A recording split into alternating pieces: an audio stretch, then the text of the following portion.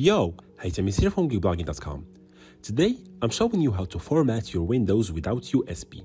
First, go to Settings, Update and Security, then go to Recovery. Then get started on Reset this PC. Here, choose an option. Either we keep your files by removing apps and settings, but keep your personal files, or remove all personal files, apps, and settings. In this step, you could reinstall Windows from the internet, which will download 4 GB, or reinstall it from your device. Then, keep on clicking Next and Next until the process begins.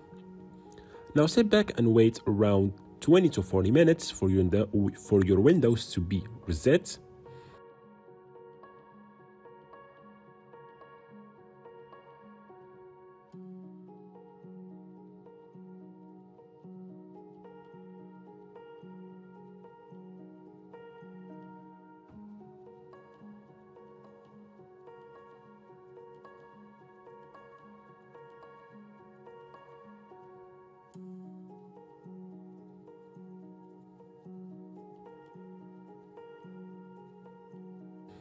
Once finished, you will start the process of setting your preferred settings of Windows by choosing language, keyboards, etc.